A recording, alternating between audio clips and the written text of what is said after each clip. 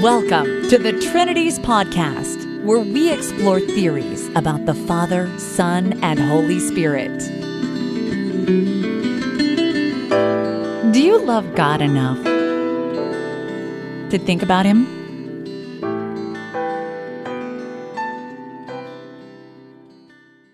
Episode 153, Mormons Seeing the Man Behind the Curtain, Part 1. If you were really great and powerful, you'd keep your promises. Do you presume to criticize the great Oz?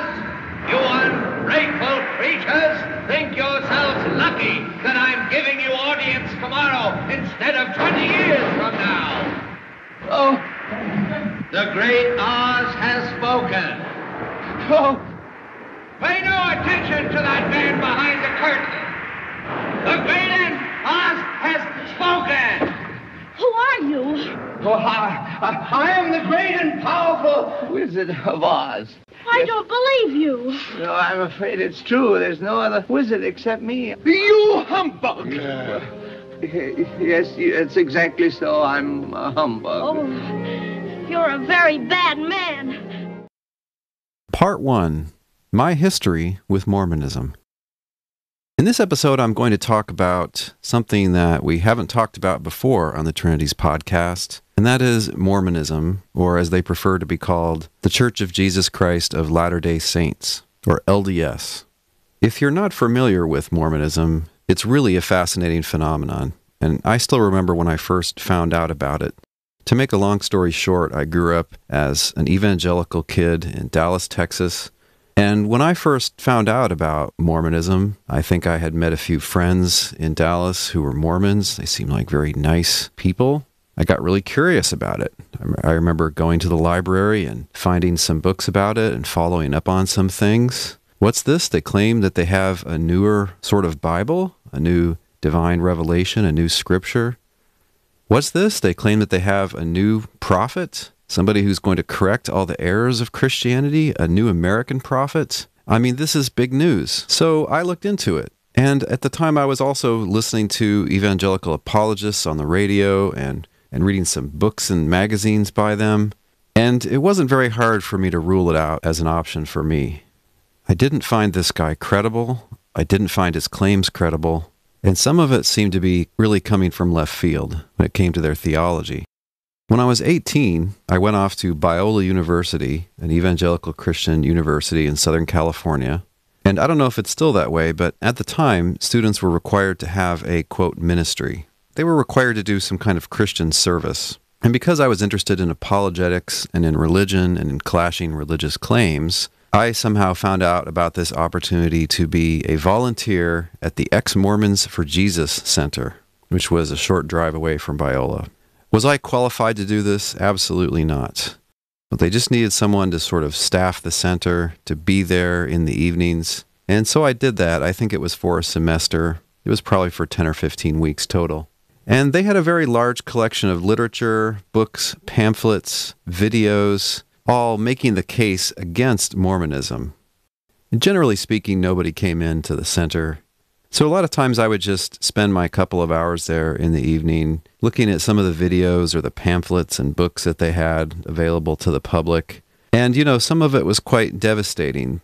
The Book of Mormon is full of stories about big cities and civilizations and goings-on in the New World, and yet there just isn't any confirmation of these claims. In fact, there's a lot to disconfirm them. Archaeologists and historians just flat do not consider the book to be a historical source. And there's the whole issue about the Book of Mormon's view that the Native American tribes are descended from the Israelites, which we now know is false. We know that Native American tribes are closely related to people in Asia, and they must have crossed over the Bering Strait in Alaska at some point, and they're not at all related to Semitic peoples like the Hebrews. So I was learning about this and occasionally finding out a few things about how Mormons try to argue back. They try to fasten on some aspect of archaeology in the New World and suggest that there's a connection there to the Book of Mormon, but it never pans out. In general, religious claims can be pretty hard to vet. It's not that way in Mormonism because it's so recently founded and there's just such a wealth of historical information about what went down in the early years. And also its claims are very checkable because of all the historical claims that are made in the Book of Mormon. When I was there in this Ex-Mormons for Jesus Center, I started to see the darker side of apologetics that deals with Mormonism, what Mormons call anti-Mormon literature. Sometimes the writings arguing against Mormonism had an aggressive, abusive, self-righteous quality. Sometimes they would break into all caps. Sometimes they just seemed like they were being needlessly offensive. I remember one pamphlet criticizing Mormon views about God and about Jesus. It had a Jesus on the cover with glowing red eyes that looked like he was a demon in disguise. And it was about how you've got the wrong Jesus, this Jesus can't save. It's like you're worshiping this demon Jesus. And I understood the rhetoric, but I thought it was a little over the top.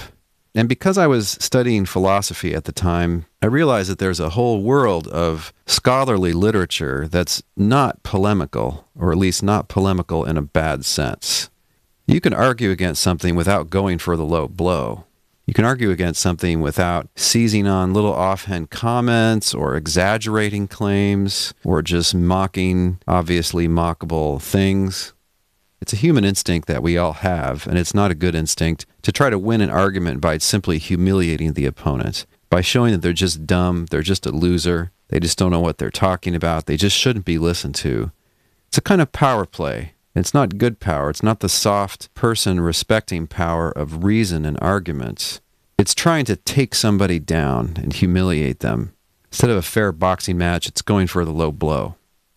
In any case, I started to realize that a lot of this literature arguing against Mormonism from an evangelical perspective was a little wild, a little bit sometimes unchristian, and too aggressive, and in some cases sensationalist.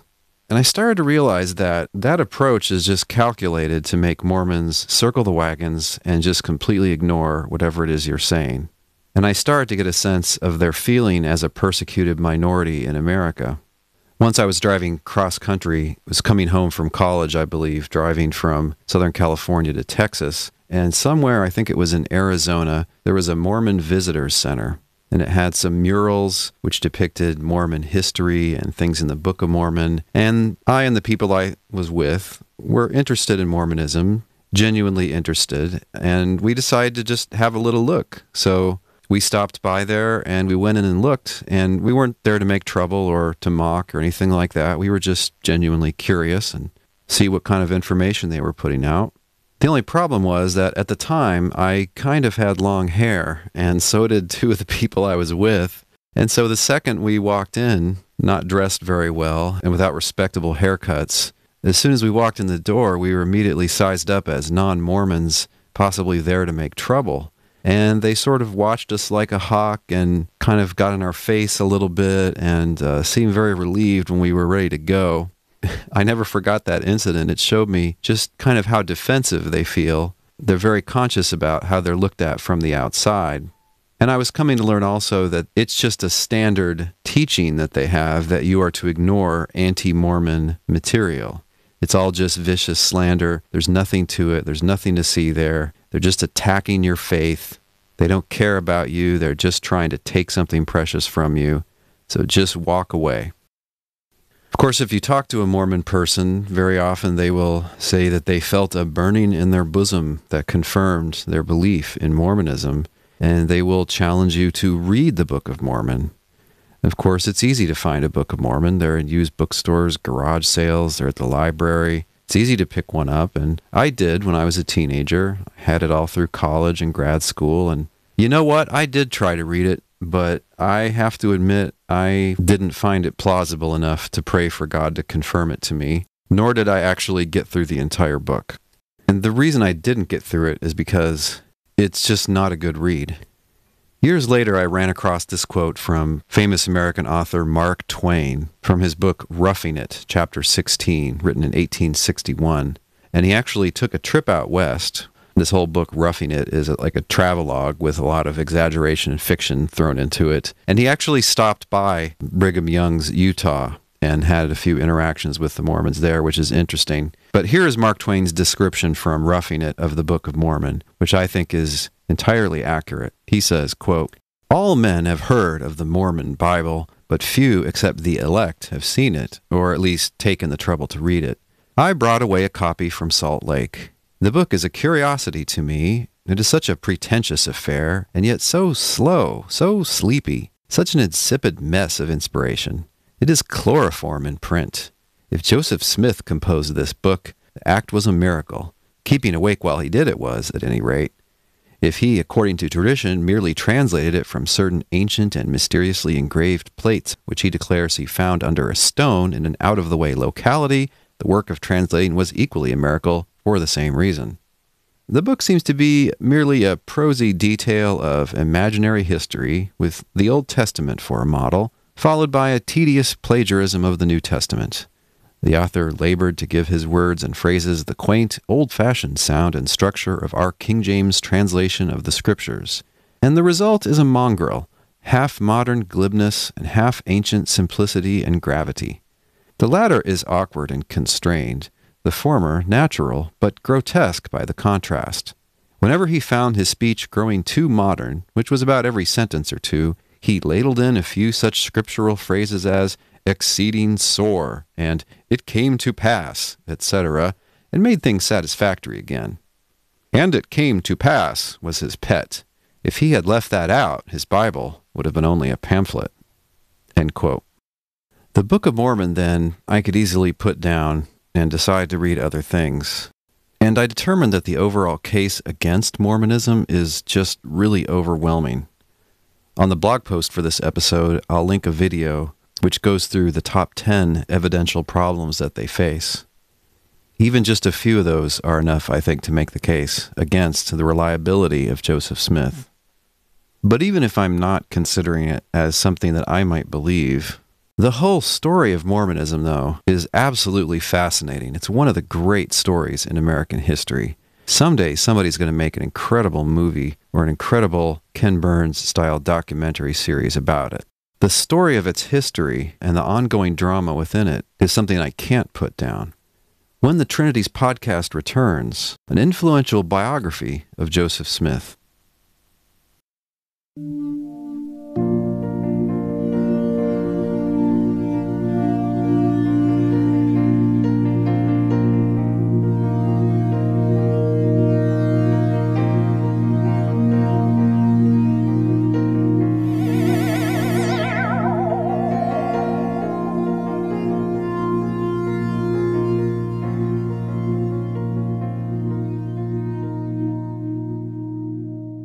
Part 2, No Man Knows My History. That phrase was taken from a so-called autobiography written by the supposed prophet Joseph Smith. Historians say about this autobiography that there's remarkably little history in it. Happily, the sources for a biography of Joseph Smith are copious. Everything from letters to testimony to court records to his own writings. There's just a wealth of information for a historian to work with. Sometime in the early 2000s, I finally got around to reading the classic biography. This is called No Man Knows My History, The Life of Joseph Smith, and it's by a historian named Fawn Brodie. The first version of it was published way back in 1945. She was, at the end of her life, a professor of history at UCLA in California. She died at the age of 65 in 1981. And she's a much-respected author of biographies. She wrote Thomas Jefferson, An Intimate History, and then this book, a biography of Joseph Smith, Thaddeus Stevens, and Sir Richard Burton. And at the end of her life, Richard Nixon, The Shaping of His Character. She was raised Mormon in Utah, but she drifted away from her Mormon beliefs while in college and graduate school, and she married a non-Mormon. And this is an absolutely classic book. I had been made aware of it years before, that it was a good biography, and also that Mormons were directly told not to read it. Or at least, by the 70s, 80s, and 90s, that was the church's approach to her book. In 1946, an official church magazine had said that the biography was, quote, of no interest to Latter-day Saints who have correct knowledge of the history of Joseph Smith, end quote. Another publication around that time praised her book's, quote, fine literary style, but also described it as, quote, a composite of all anti-Mormon books that have gone before, end quote. Directly fighting it, of course, would give it power. So the first instinct was to dismiss it as obviously irrelevant and a poor production all around, except for the writing. Again, let's just issue a loud yawn. Oh, we've heard this before. It's just more of the same. And you have to throw in the signal that it's anti-Mormon. This, as an insider, tells you to shut your mind off and not worry about it. Of course, there were people interested in apologetics within Mormonism. A BYU professor and LDS historian Hugh Nibley put out a little pamphlet called, "No ma'am, that's not history." But it wasn't a serious challenge. The church excommunicated her, but she was happy with what she'd done and, of course, never repented from it. She felt bad, of course, about what it would do to her parents and maybe some of her other relatives. She once wrote to them, quote, "You brought us all up to revere the truth, which is the noblest ideal a parent can instill in his children, and the fact that we come out on somewhat different roads certainly is no reflection on you." I was really pleased about how well it was written, and the way I took it was that it was just utterly devastating as a verdict on the character of Joseph Smith. And what made it devastating is that there's not a snotty, nasty sentence in the entire thing. What she does is just very workmanlike describe the things that he said and the things that he did. And it doesn't require any editorializing. It doesn't require any denouncing. It really just all speaks for itself. That's the strength of the book. She instinctively knew that a firebrand attack would just bounce off the backs of Mormons. And I don't even think that that was her main intention, to bring down Mormonism, at least not as far as I know. I believe that she was curious and interested in where this came from, and the book does a very nice job. It later came out in a revised edition, and it's an excellent read. I think that for a general reader who's genuinely interested in the life of Joseph Smith and in the founding of the Mormon religion, this book is still probably the best place to start.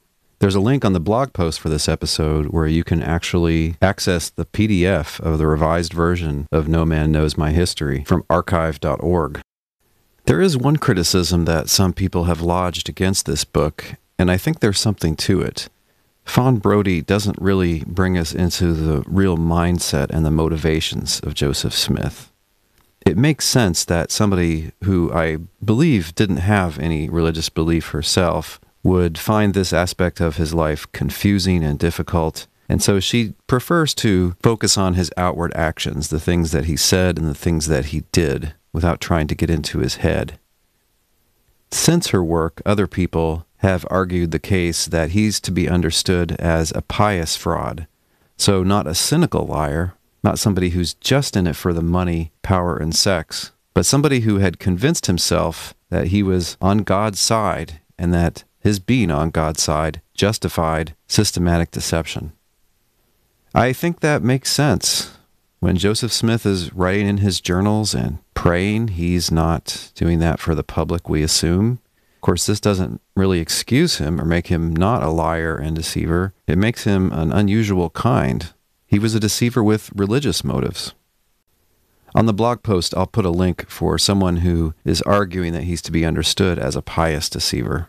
I think he makes a pretty decent case.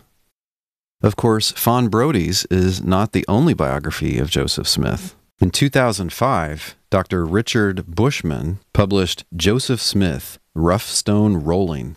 At the time he published this, he was a professor emeritus from Columbia University. Dr. Bushman, unlike Brodie, was, and I understand is, a member in good standing of the LDS Church. I found out about this book through a podcast, which I'll tell you about later.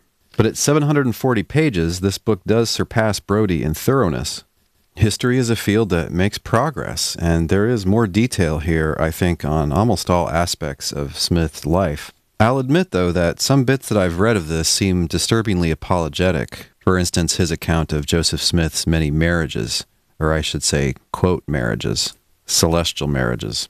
He does, I think, kind of massage and spin things in an apologetic, defensive direction. On the other hand, he just straightforwardly admits quite a few of what you would think are embarrassing details, the kind of things that you wouldn't find in a Sunday school summary. Bushman, as a good historian, typically tells it straight. Here's his account of the death of Joseph Smith.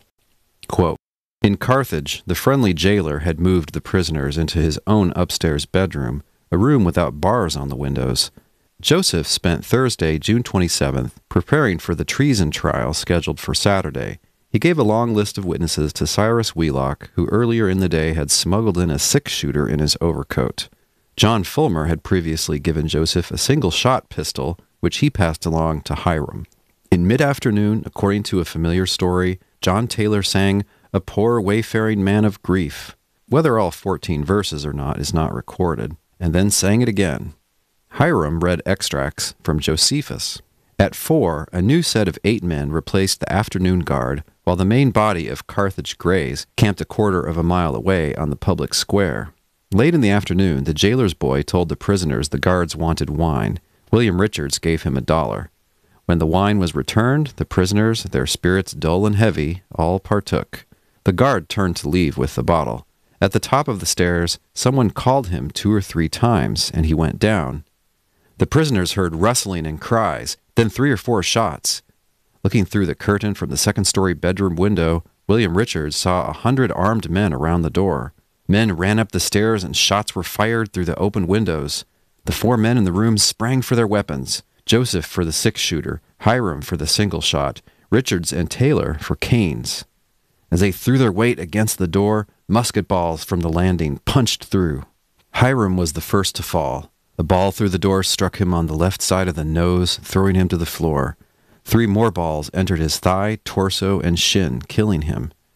John Taylor was hit in the thigh and fell against the windowsill, breaking his watch. Crawling toward the bed, he was struck again in the hip. Joseph pulled the trigger 6 times into the hall, dropped the pistol on the floor, and sprang to the window. With one leg over the sill, he raised his arms in the Masonic sign of distress. A ball from the doorway struck his hip, and a shot from the outside entered his chest. Another hit under the heart, and a 4th his collarbone. He fell outward, crying, "O Lord, my God!" Landing on his left side, he struggled to sit up against the curb of a well and died within seconds. Richards raised his head above the sill far enough to see that Joseph was dead, and then returned to help John Taylor. Taylor's watch had stopped at 16 minutes past 5. End quote. When the Trinities podcast returns, a sort of story time.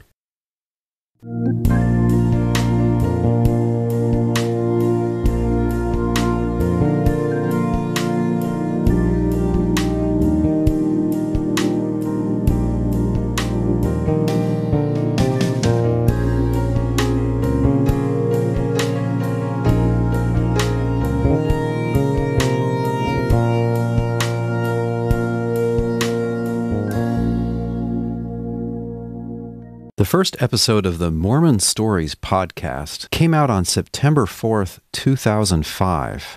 I don't remember when I first heard this podcast. It might have been around 06 or 07.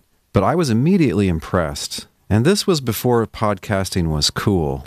The thing that impressed me about the podcast was its host and creator, John Dehlin. I believe at the time he was working in computers. He was working for Microsoft, if I remember right. And I think in the early days of podcasting, you had to have some technical ability to actually get the RSS feed working and be able to upload things properly. We didn't have iTunes and other things like WordPress integration that we have now. Anyway, the first time I heard it, I was really impressed.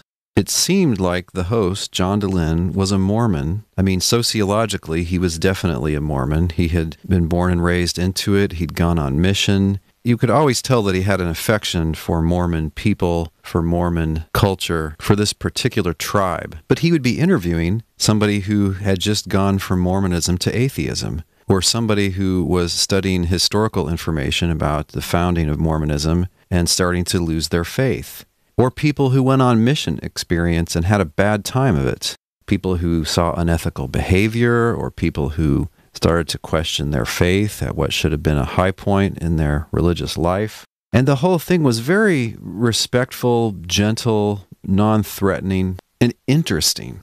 It was through this podcast that I found out about Dr. Richard Bushman and his now standard biography of Joseph Smith, Rough Stone Rolling.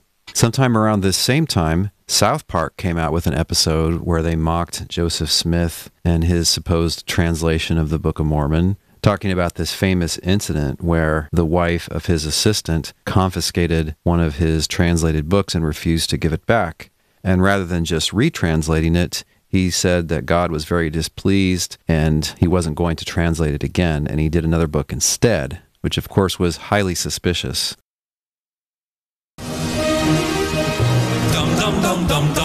What's this all about, Mr. Smith? Mr. Harris, can you keep a secret? Well, sure I can.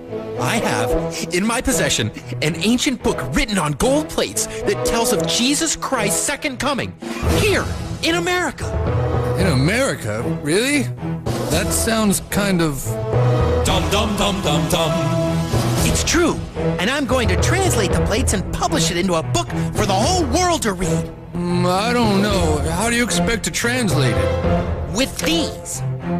Rocks? They're not rocks, they're seer stones, given to me by an angel. With them, God allows me to translate the plates into English. Watch. You take this quill and paper and write down what I say. Sit here. I have the golden plates here in this hat. I need to have them somewhere dark so I can read the spiritual light. Really? Now, when I put the seer stones into the hat, the ancient letters light up and change to English, which I can then read to you. Wow! Ooh, I'm seeing the light. And that's how the Book of Mormon was written. Dum dum dum dum dum. Dum dum dum dum dum dum. Dum dum dum dum dum dum. Dum dum dum dum dum dum dum dum dum dum dum dum. Martin went home to his wife. Dum dum dum dum dum. And showed her pages from the Book of Mormon. Dum dum dum dum dum. And so Joseph Smith put his head into a hat and read to me what the golden plate said. I wrote it all down and we're going to publish it into a book.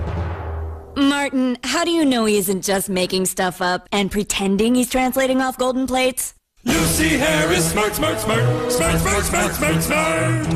Why would he make it up? Martin Harris, dum da dum. All right, here. I'm gonna hide these pages. If Joseph Smith really is translating off of golden plates, then he'll be able to do it again. But if Joseph Smith is making it all up, then the new translations will be different from these. Okay, fine. I bet he'll have no problem. Lucy Harris, smart, smart, smart. Martin Harris, dumb. So Martin went on back to Smith, said the pages had gone away. Smith got mad and told Martin he needed to go pray. Dum, dum, dum, dum, dum. Look, I'm sorry about losing the pages we worked on, Joe, but I'm ready to write it all down again if you translate from the plates. I would love to, Martin. Except, I just had a vision. And the Lord said he is very angry with me for letting you take those pages. He is? Dum, dum, dum, dum, dum. Yes, he is so mad that he will never let me translate from the plate of Lehi again. He said we must now translate from the plate of Nephi. So it will be the same basic story, but written a little differently. Wow! If God got angry with you, then you must be telling the truth. Dum, dum, dum, dum, dum, dum, dum. All right, Martin, let's get to work. I'm not a big South Park fan, but a lot of people had seen this episode and I saw it through the internet. And doing some digging, I found out that, yeah, they had oversimplified the story, but basically it was true. Well, they would discuss things like this, and the witnesses who swore that they saw the plates and that the whole thing was authentic and so on. It was a really bold and brave podcast, and it was well done. And I couldn't keep up with it. I'm a busy professor, I'm not a Mormon, but occasionally I would catch it and find out some more good episodes.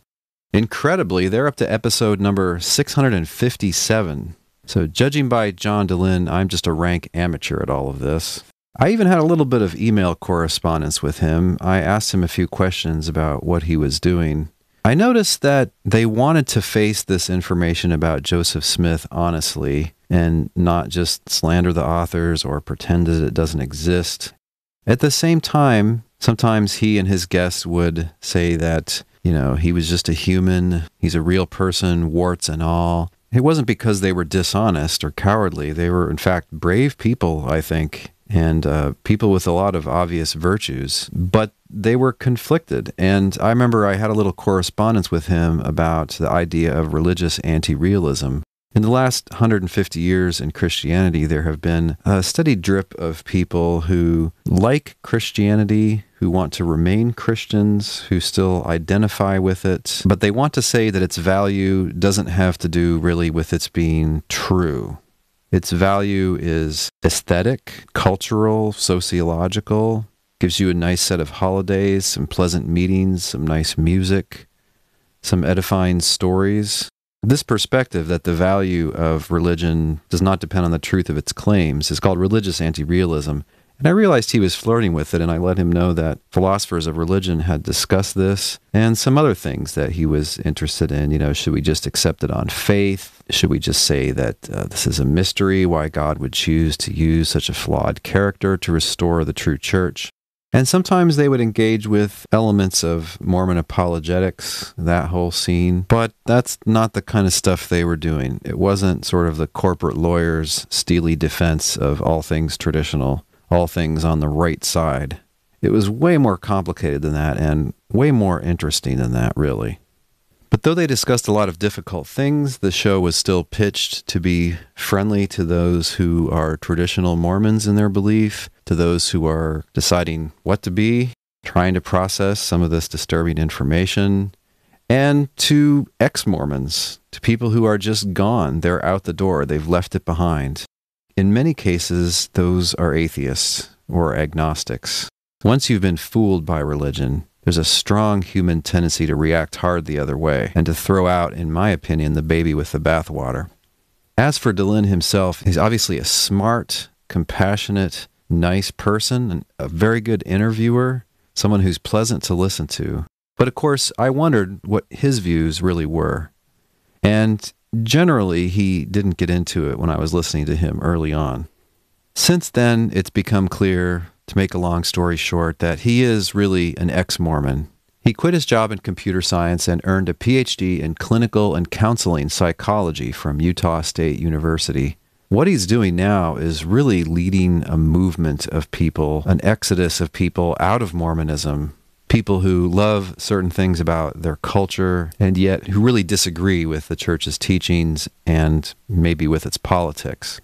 The more I listened to Dr. Dehlin, it became clear that on all moral and societal questions, he was a straight-down-the-line progressive. The kind of person that thinks The Daily Show with Jon Stewart was the greatest thing to ever hit television. Not that I know he's into that. Frankly, he seems like a nicer person than Jon Stewart. But he was taking up all the progressive causes of gay rights and gay marriage and so on, and that was part of his passion.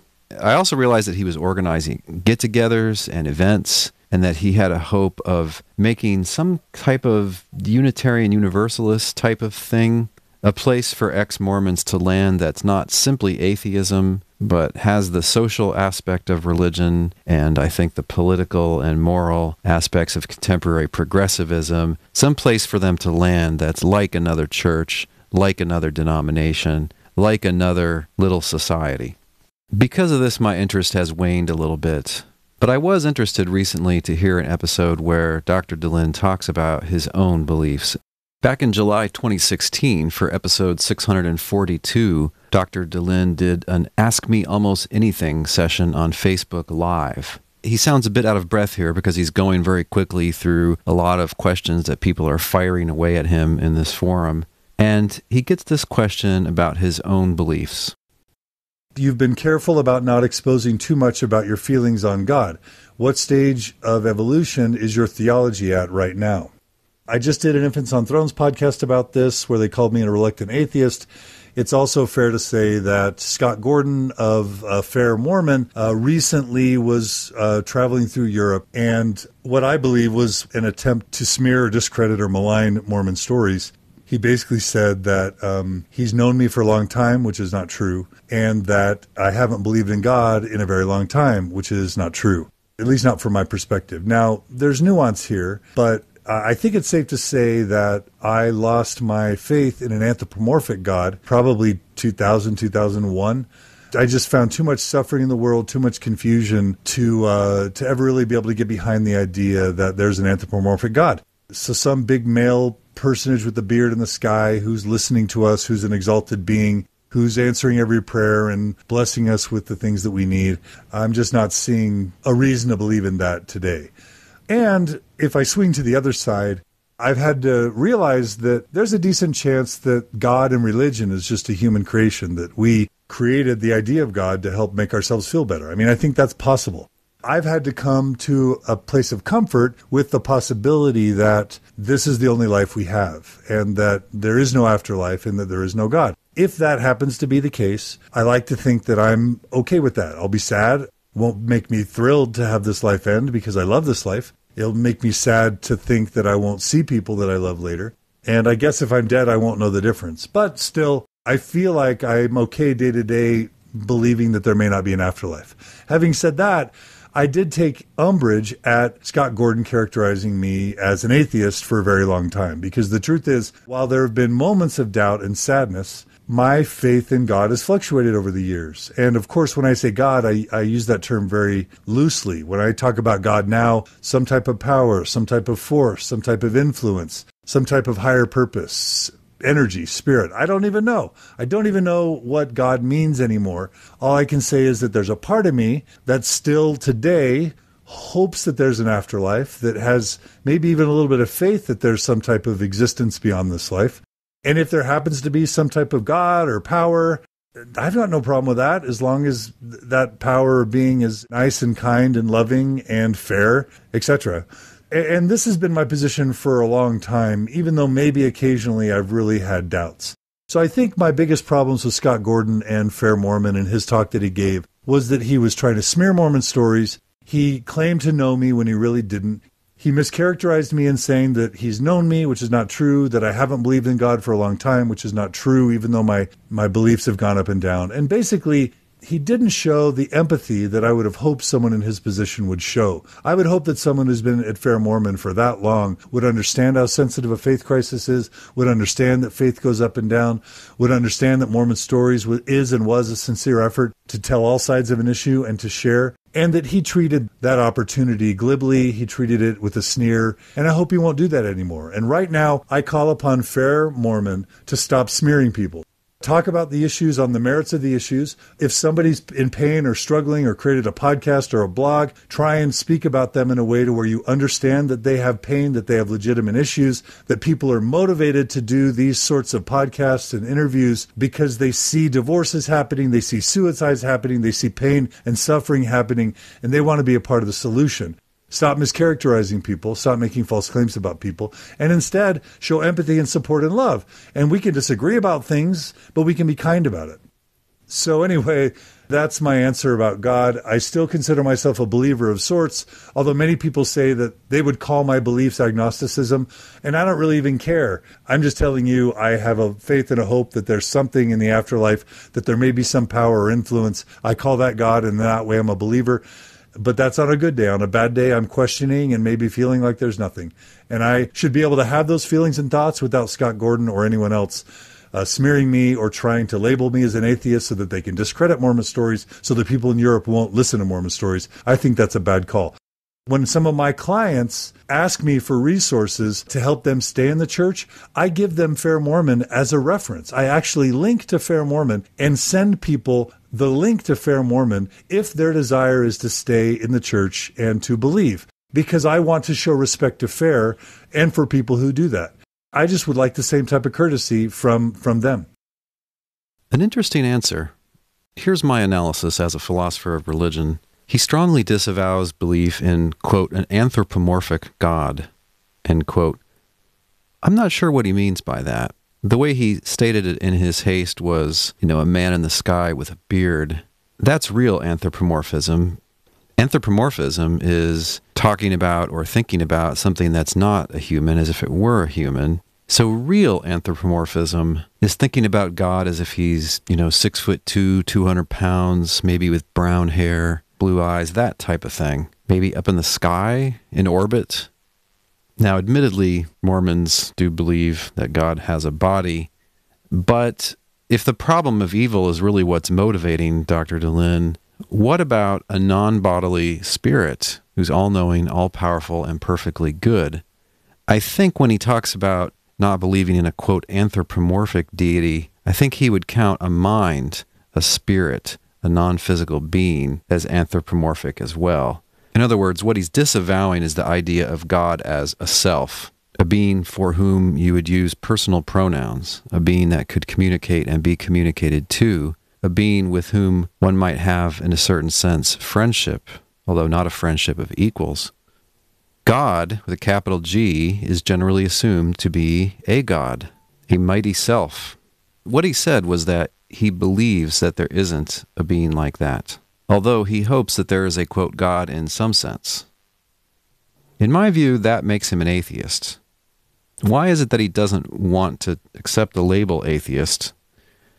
I think it's because in his mind, a, quote, atheist is also what philosophers call a naturalist, someone who thinks that the natural world is all that there is. True, in our culture, in our place and time, the term atheist does often stand as shorthand for naturalistic atheism. There isn't a God. The God of monotheism is fictional, and there isn't anything like that. There isn't anything that's not physical. There isn't anything that ultimately is outside the subject matter of physics. Is he a naturalistic atheist? It seems not. So I can understand why he takes umbrage at being called an atheist. In the context of a discussion among Mormons or people questioning Mormonism, to call somebody an atheist is to cast them as an outsider and somebody who's against everything they stand for and someone who's taken the anti-religious side in the American culture wars. To call yourself an atheist is to kind of fly that flag also, the Richard Dawkins flag. Okay, so he's not an atheist in that sense. Is he an atheist in that he thinks there isn't a God?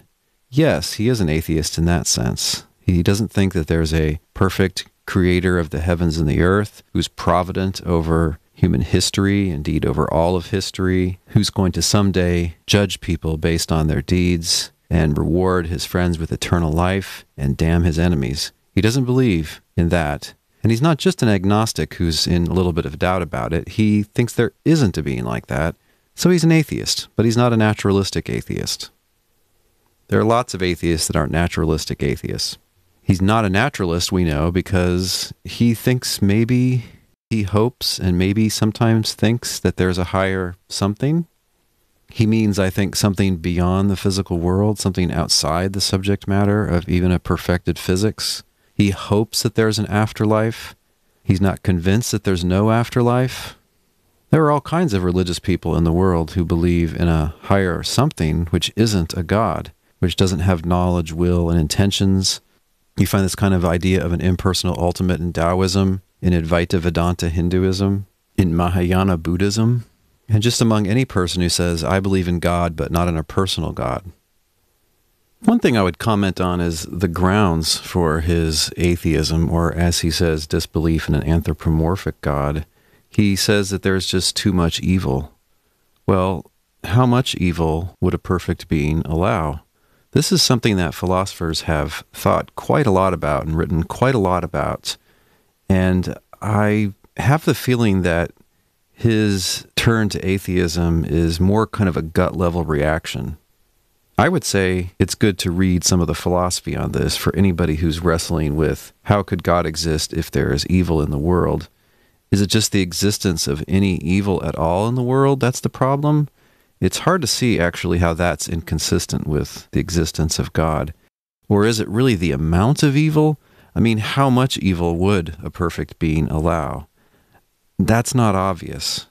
And that issue, it seems, cries out for some really hard thinking. On the other hand, it might be particular types of evil that you find troubling, not just any evil, but maybe the suffering of innocence or animal pain or something like this. Philosophers have discussed how believers in God have a harder time explaining the allowance of some kinds of evil rather than others. Another big issue here is whether or not there could be gratuitous evil in a universe where God exists. Gratuitous evil is evil that's not logically required for the occurrence of some great good or for the prevention of some great evil. If you believe in God and you're wrestling with this question of evil, I've got a few links for you on the blog post for this episode that can get you started. I suggest that a gut reaction, an emotional response, untutored by serious investigation, is not the safest way to go. Dr. Dehlin also mentions his idea that maybe religion is just a human creation.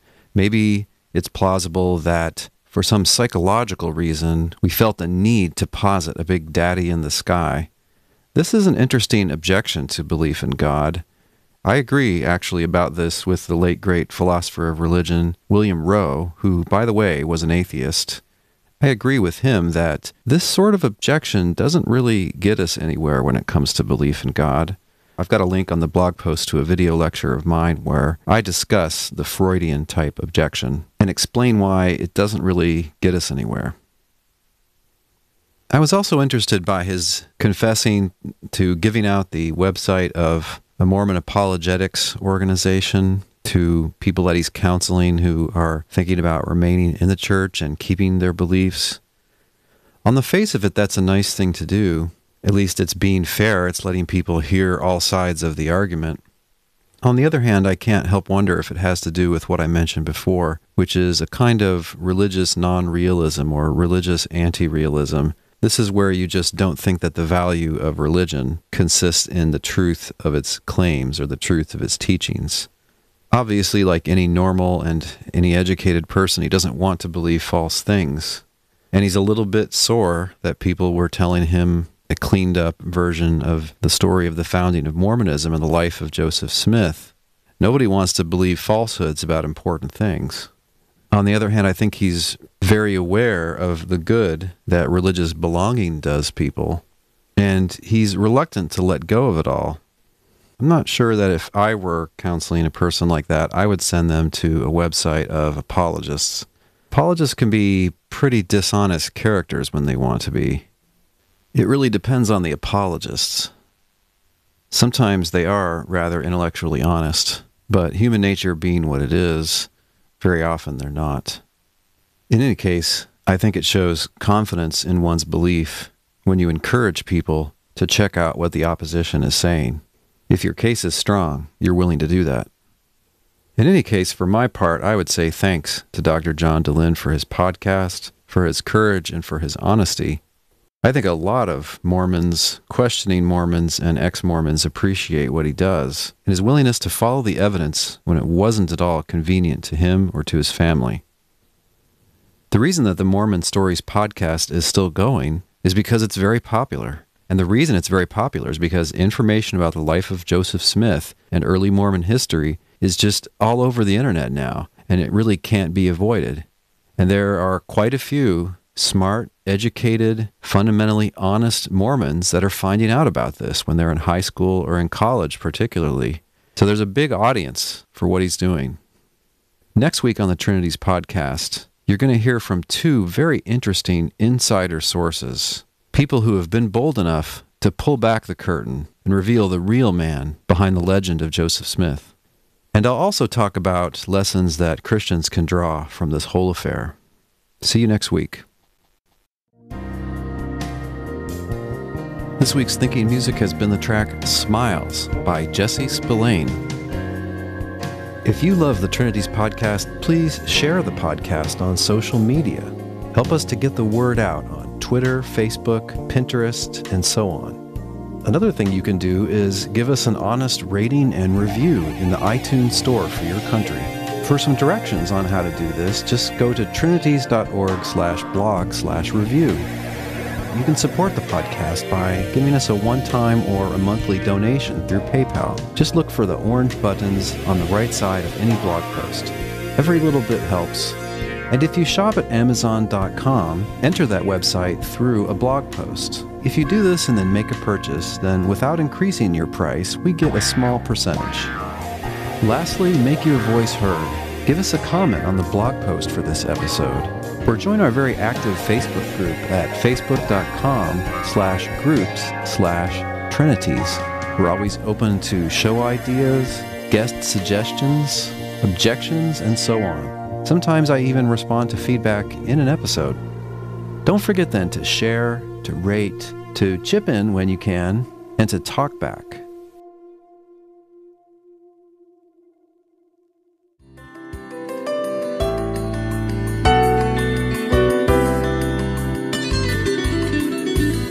Thanks for listening. We'll see you online at trinities.org. Till next time, don't forget to love God with all your mind.